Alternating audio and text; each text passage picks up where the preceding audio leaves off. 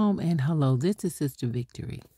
I am sharing this video today. And I was thinking about in the month of June, we have what they call the world celebrating Father's Day this year.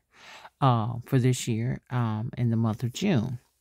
So, with that being said, many fathers, especially in my time growing up, were absent fathers.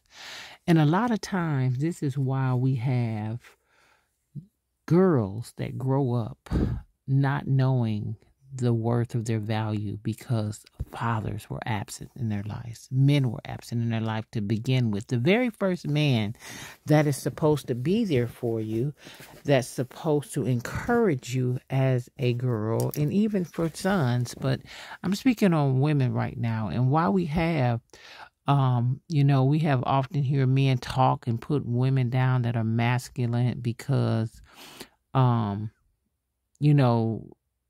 they're masculine, most of them, outside of being raped at a young age, is because there was no father figure. There was not a man that stepped up and did what he was supposed to do.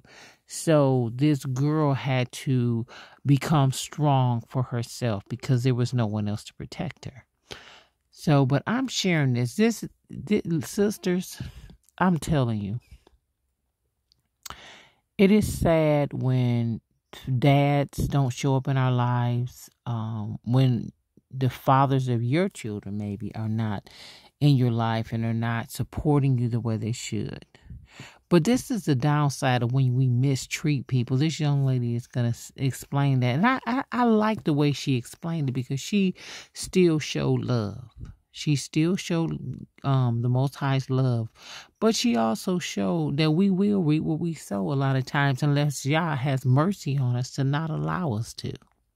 But when we just have hateful, vindictive heart and you know you can do better by people, but you refuse to. A lot of times, in the end, you will be left with paying for your behavior and nobody will be there for you. So let's listen to this video. Shalom and blessings, my sisters.